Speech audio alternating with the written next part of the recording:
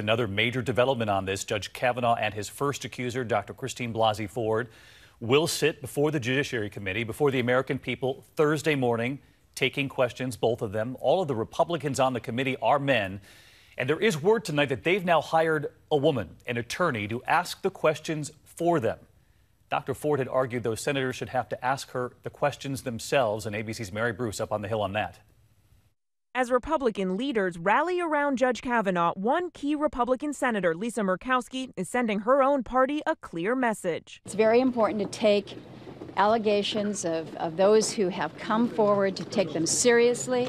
Murkowski says she is undecided, telling the New York Times it's not about whether or not Judge Kavanaugh is qualified.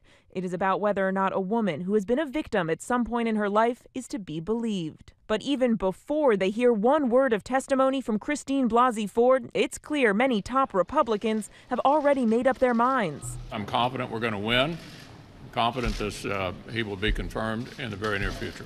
Today, Republicans on the Judiciary Committee, all of whom are men, announced they've hired an outside counsel, a woman, to question Ford and Judge Kavanaugh on Thursday. Does it have anything to do with the fact that all the Republicans on the committee are men? Not for me, but I mean, I can't speak for my other colleagues, but I am a man, that's a fact. Democrats are skeptical. Clearly, they didn't want to ask the questions directly. Republican Bob Corker says GOP senators on the committee need to protect themselves from themselves. I think it's really smart of them to get outside counsel. Why? Somebody will do something that you guys will run 24/7, and you know, inadvertently somebody will do something that's insensitive. So much debate on this on both sides. Mary Bruce joins us live from the Hill tonight. So, Mary, just to clarify here, Republicans have hired that female attorney to ask questions on their behalf, not just of Dr. Ford, but of Judge Kavanaugh as well. And this is so the senators won't have to ask the questions themselves?